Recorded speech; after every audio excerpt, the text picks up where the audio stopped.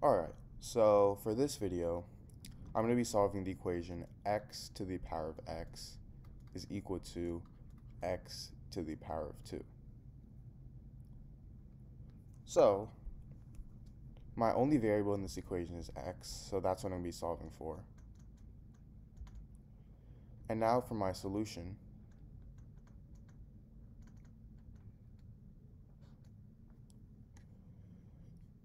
I'm going to rewrite this problem down here so I have a little more solving space. So my equation is x to the power of x is equal to x to the power of 2. Now the first thing I'm going to do is divide both sides by x to the power of 2. So then these two cancel out, and I get x to the power of x over x to the power of 2 is equal to 1. Now, if I have something in the form a to the power of m over a to the power of n, this is the same thing as a to the power of m minus n.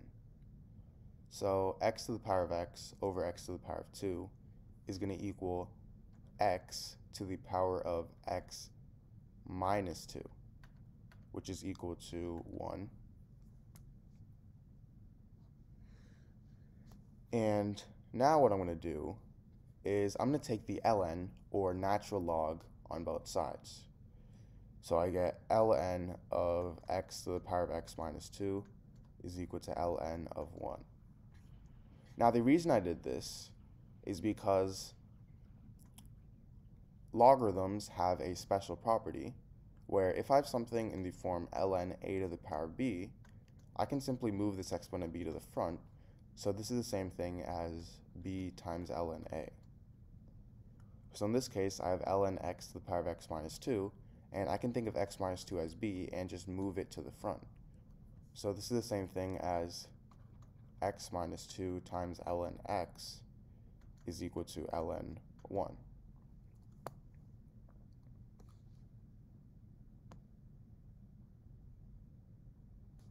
So now, ln 1 is actually equal to 0. So I get x minus 2 times ln x is equal to 0. And now this gives me two equations. I get x minus 2 equals 0, and also ln x is equal to 0. So, for x minus 2 equals 0, this is a simple equation. All I have to do is add 2 on both sides, and I get x is equal to 2. So that is my solution. And now for ln x equals 0, what I'm going to do is take e to the power of both sides. So I get e to the power of ln x is equal to e to the power of 0. And the reason I did this is because e and ln x cancel out, so I'm left with x is equal to e to the power of 0, which is 1. So now to check, my equation is x to the power of x is equal to x to the power of 2.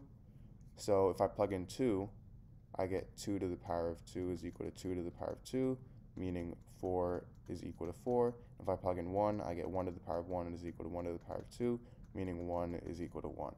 So both of them are right.